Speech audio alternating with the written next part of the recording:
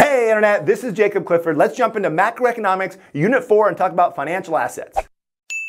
This is you. This is you with a lot of money. This is you wondering what you should do with all of it. And this is me helping you figure it out. Back in Unit 2, you learned about the circular flow model, GDP, and producing goods and services. But here in Unit 4, we're talking about the financial sector, which involves lenders, borrowers, and money. When you think about money, you probably think about the cash that's in your wallet that's issued by the government. But economists argue that money can be anything that's generally accepted for goods and services. This is a Schrute-Buck. When you have done something good, you will receive 1 Schrute-Buck. So for economists, money is anything that serves 3 purposes or has 3 functions: medium of exchange, unit of account, and a store of value. That is something that can be used to buy goods and services, something that you use to measure the relative value of things, and something that allows you to hold your purchasing power and use it in the future. So money doesn't need to be issued by the government. It just needs to be something that we all agree has value. Very good. You have earned 1 Schrute-Buck. I don't want it. The classic example of this are the large stone discs that were used for money on Yap Island in Micronesia. What's that? Me first time! If they wanted to pay someone in their village for a good or for their daughter's dowry, they just said, okay, now you own this stone disc. And oftentimes, they didn't even move them. Now there's a couple terms here that you might see on a quiz or a test: commodity money and fiat money. Commodity money, like gold, has intrinsic value and you can do other things with it other than use it for money. And its value comes from the fact that it's shiny and pretty and useful. Fiat money, like the cash that's in your wallet, has no other purposes and its only value comes from the fact that we all kind of agree it's valuable. Don't you want to earn Schrute-Bucks? But money doesn't even need to be a physical, tangible object. In fact, most of our money is just ones and zeros in computers at banks. That's because when economists talk about money, they're talking about cash and currency and circulation, and also checkable deposits. This is all the money that's out there in checking accounts. The reason why they count this in the money supply is because you can go buy a pizza with cash, but you can also write a check, and that's a medium of exchange. And that explains how economists classify money. M1 money is currency in circulation, checkable deposits, which is checking accounts, and traveler's checks. M2 is near monies. It includes everything in M1, plus money and savings accounts, CDs, and money market funds. The point is this is all money because it has high liquidity. It can be quickly and easily converted into something that can be used as a medium of exchange. By the way, if you're asking yourself, when are we going to learn about the relative value of different currencies from different countries? Well, that's called foreign exchange, and we'll learn it in Unit 6. I'll give you 1 billion Stanley nickels if you never talk to me again.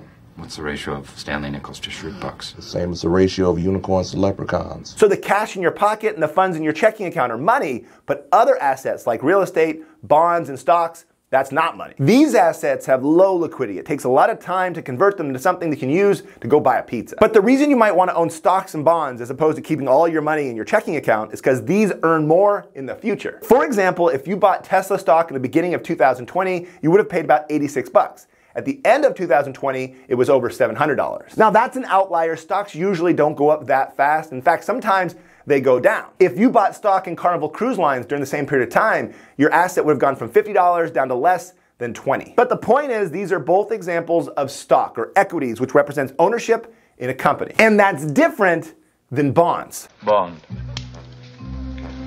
James Bond. Bonds are also called securities, and they're just IOUs issued by corporations and the government. And they usually give you less risk and less returns than stocks. Unlike stocks, when you own a bond, you don't own any of the company. You're just gonna get paid back at a set interest rate. You're the lender, and the company or the government is the borrower. So when you buy a bond, you give them your money and they're agreeing to pay you a set predetermined interest rate in the future. And in addition to the stock market, there's also a bond market. We can go buy previously issued bonds. So instead of somebody else getting the interest, I can buy the bond and I'll get paid the interest. That means there's a negative relationship between interest rates and bond prices. Assume that there was a bunch of previously issued bonds at 3% and interest rates go up to 10%. Well, I'm gonna want that. I'm not gonna want those previously issued bonds. I'd rather have the higher return. So the amount that I'd be willing to pay for those previously issued bonds would go down. But if the interest rate for new bonds fell to 1%, well, I'd rather have the 3% bonds so the price would go up for those bonds. The point is, for your test and your class, remember a negative relationship between interest rates and bond prices. So going back to the beginning of this video, if you get a lot of money, what should you do? Keep it as cash, stocks, bonds,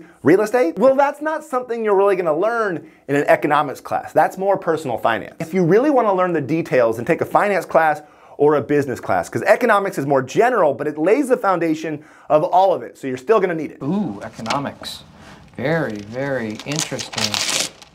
Now, to help you remember the key concepts in this video, especially the 3 functions of money and bond prices, I've got this. It's a stone disc from Yap Island. And on the back side, I have interest rates and bond prices. Just remember, they're inversely related. If interest rates go up, bond prices are gonna fall. But don't go anywhere, there's still 2 things we have to do. First, if you like this video, then you're gonna love the Ultimate Review Pack. It includes study guides, summary videos, practice sheets, practice multiple choice questions, practice exams, everything you need to get an A in your class and rock your exams. Plus, it's a great way of saying, hey, thanks Clifford for making all these free videos on YouTube. And the second thing, it's time for a pop quiz. No! The questions won't be on the screen for very long, so pause the video, see how you do, and look at the answers in the first comment below. Thank you so much for watching my videos. Until next time.